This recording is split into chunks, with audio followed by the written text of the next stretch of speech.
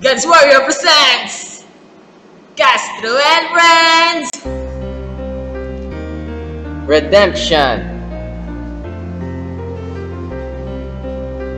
Ever since Adam and Eve sinned against God in the Garden of Eden, man and the entire creation of God is said to be in a fallen state. Sin brings death. Sin separates us from God. Yet now God in His gracious kindness declares us not guilty. God sent redemption through Jesus Christ, who has freed us by taking away our sins. What is meant by redemption? Colossians 1 verses 13 to 14, He has rescued us from the power of darkness and transferred us into the kingdom of His beloved Son, in whom we have our redemption, the remission of our sins. By the redemption is meant that Jesus Christ, as the Redeemer of the whole human race, offered His sufferings and death to God as fitting sacrifice in satisfaction for the sins of men, and regained for them to the right to be children of God, heirs of heaven. What were the chief sufferings of Christ?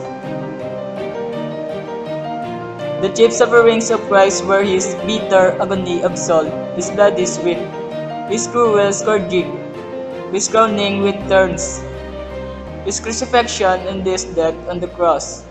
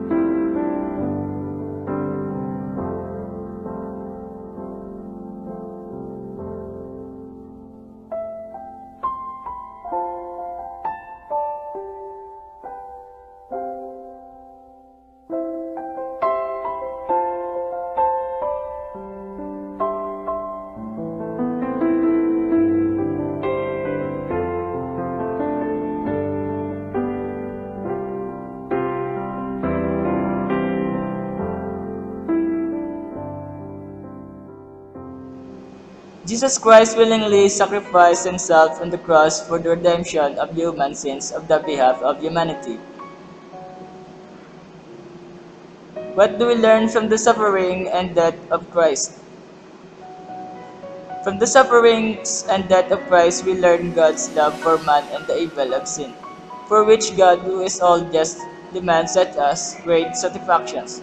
For God so loved the world that He gave His only begotten Son. What do we mean when we say in the Apostles' Creed that Christ descended into hell?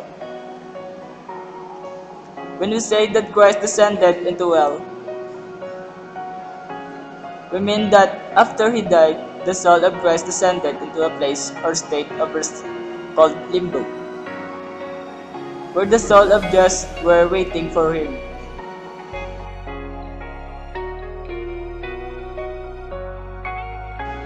Christ went to limbo to announce the soul waiting there, the joyful news that He had to reopen heaven to mankind.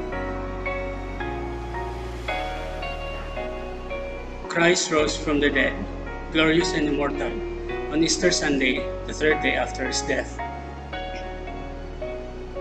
Christ rose from the dead to show that He is true God and to teach us that we too shall rise from the dead. When did Christ ascend into heaven?